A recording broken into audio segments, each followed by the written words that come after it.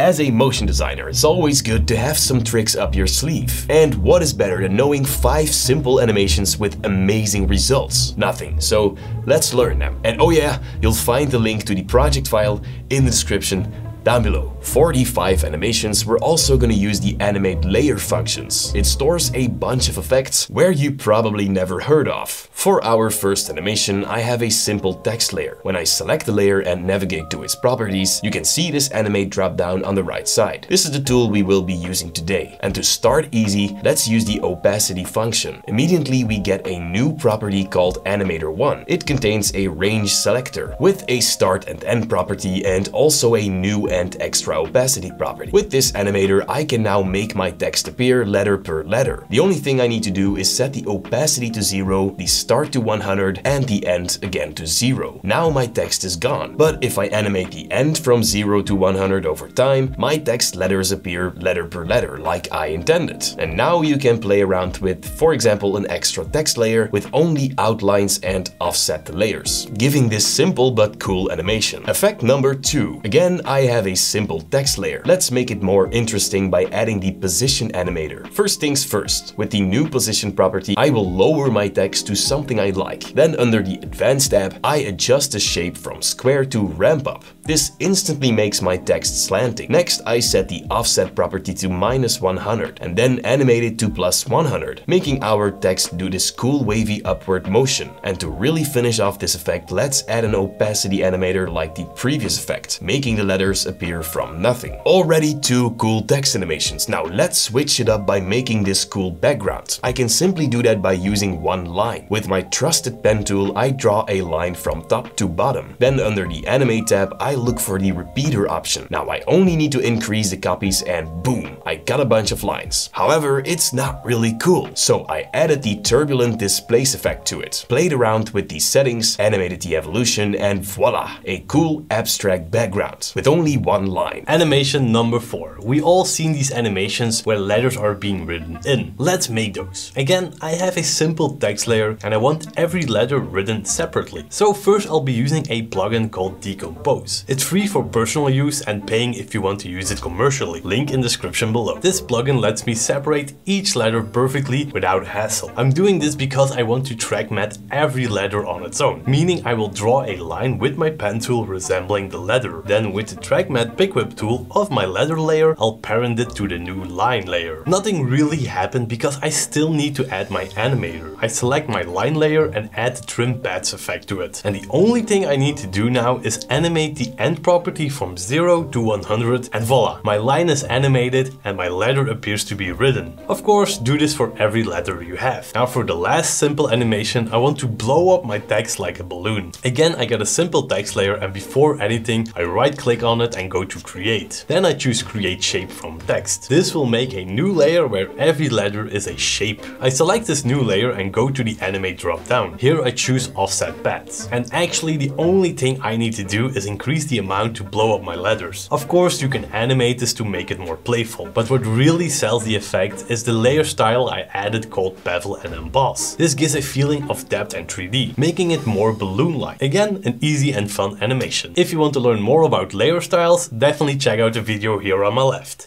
Thank you so much for watching. See you next time.